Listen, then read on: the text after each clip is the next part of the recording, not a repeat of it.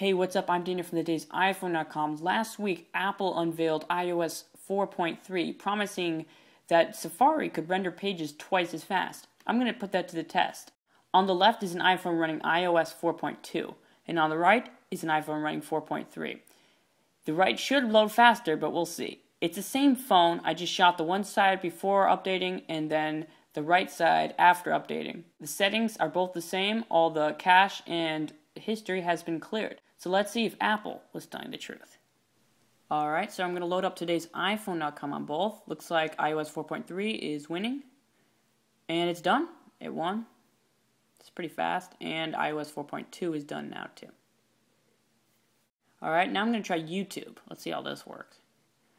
And they look pretty neck and neck. And that was pretty close on both. I'll say that was just about a tie. Now I'm going to load up PhoneDog because it doesn't have a mobile site.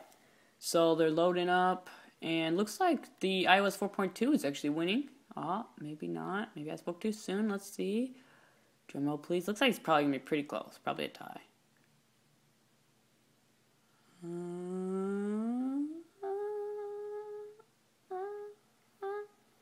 Wow. And that was so close.